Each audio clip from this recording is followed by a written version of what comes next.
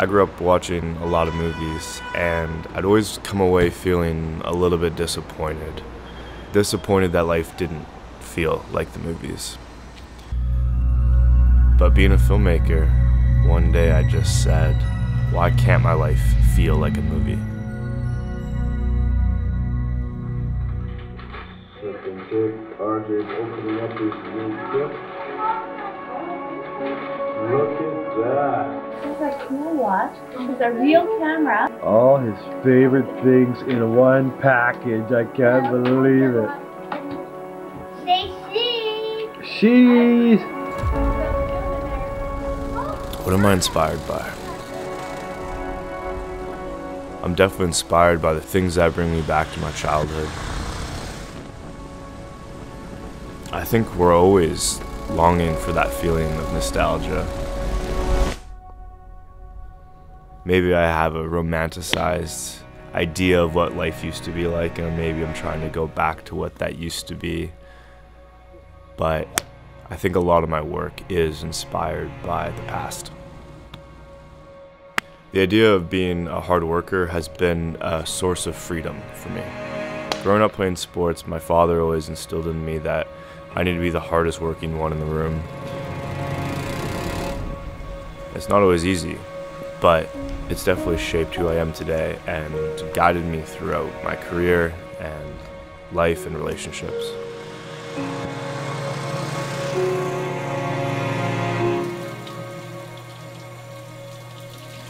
I think about death a lot, actually. Not in a negative way, but just in the question of whether or not I'm doing enough before I pass away. I think it's an amazing question to ask because the answer will always be no. No day is perfect. I could have always loved more. I could have been a better friend, a better son, a better businessman. There's always more that I could do. I don't see that as a negative thing. I see that as inspiration. There is no perfect day, but at least I can strive for one.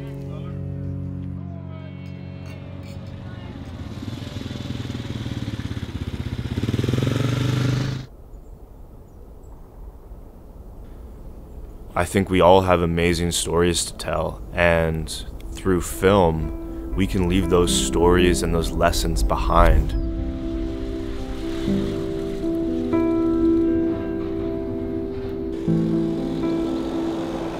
I definitely get scared when life is too comfortable. I get scared that I'm not pushing myself hard enough. I'm not moving on to the next and progressing. I like that it scares me. But within that wild ride of pushing out of our comfort zones and being human, I think we definitely can choose to see the romance within all of it.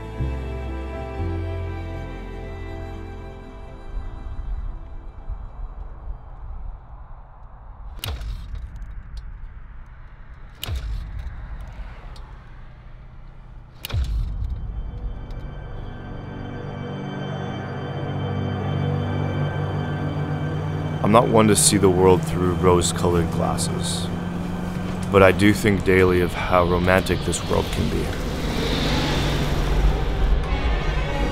I see life as a gift.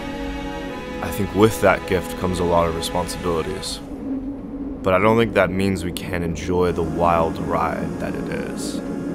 If I were to grow old, I would regret if I didn't live different chapters within my life. The life I live right now isn't going anywhere. I can always come back to it. It's those small chapters that I seek out and create that keep my world more exciting.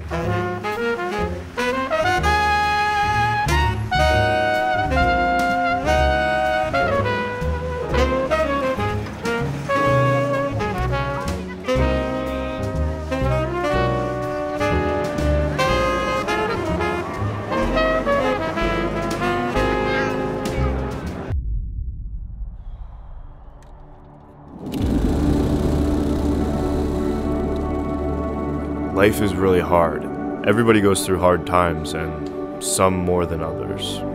I'm an advocate for not running away from those hard feelings, sinking into them, knowing that they'll pass, knowing that better days will come. Eventually the hardships turn into lessons, and looking at life as this beautiful mess makes it a lot easier. Yours truly, Bruni.